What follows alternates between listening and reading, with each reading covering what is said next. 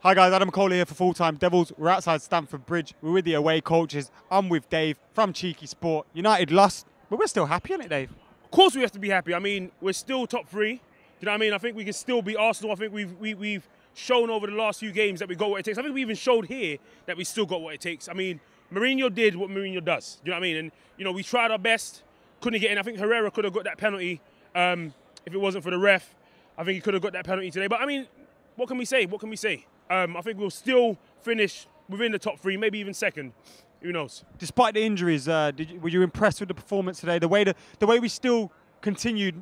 Okay, we lost that momentum in our winning run, but our performance-wise, we kept that momentum going. Absolutely. I mean, of course, I'm not going to lie, it burns that we lost. Yeah. But to be honest, the performance that they put in today, the shift that the boys put in today, you can't be anything but proud for what they've done. Besides scoring a goal, especially with the injuries, like you said, I don't know how we got all these phantom injuries over the week. But yeah, besides scoring a goal, the boys did a good job. They did a good job, and I'm proud of them. I'm proud of Man United.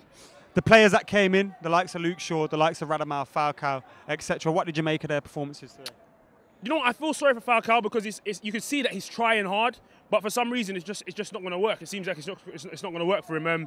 Luke Shaw, he didn't put in a shift as well as Daley Blind has done in the past few weeks. I mean, when Blind was first put into left back position, I was a bit worried. I was thinking, oh, do you know what I mean? But he's been solid in that position, and I think it showed today a little bit. But they did well. They did well. They did all right. They did what they could.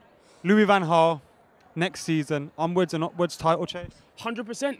No doubt. United are coming back for the title next season. I'm a firm believer. I mean, in our old kits underneath the crest, used to say the words believe, you know, and I'm a firm believer next season we'll be back to best. Thank you, Dave. Cheers. Subscribe to Cheeky Sport.